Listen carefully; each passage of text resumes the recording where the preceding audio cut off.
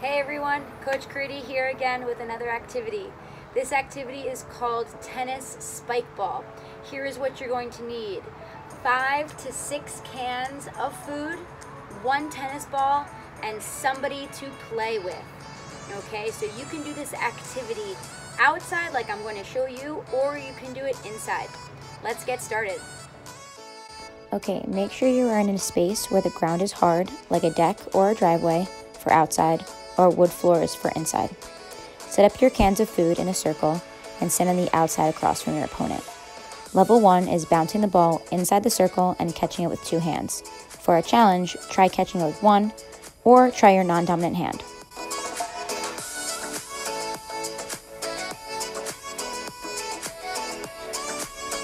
Level 2 is clapping before you catch it.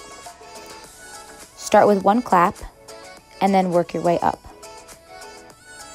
In the video, you see my opponent and I doing 1 clap before each catch. Here, we now change to 2 claps. How many claps can you fit in before you catch the ball?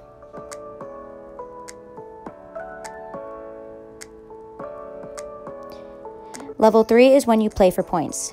Try to make your partner move around the circle. Practice low and high bounces.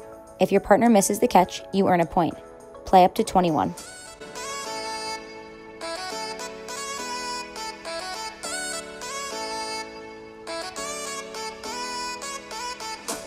Level 4 is a level that is played like spike ball.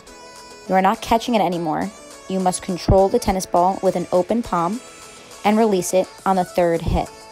Points are scored when the ball isn't hit back into the circle within the 3 hits.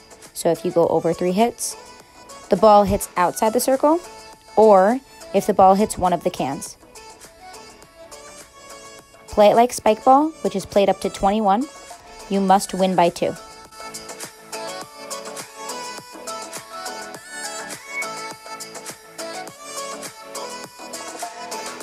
Alright boys and girls, so that was tennis spike ball. Hopefully after watching this video you'll want to participate and you'll want to get your family members involved in the activity as well. So if you do this activity either inside or outside, take a picture or take a video and then tag us on our Twitter. Alright, enjoy and have some fun.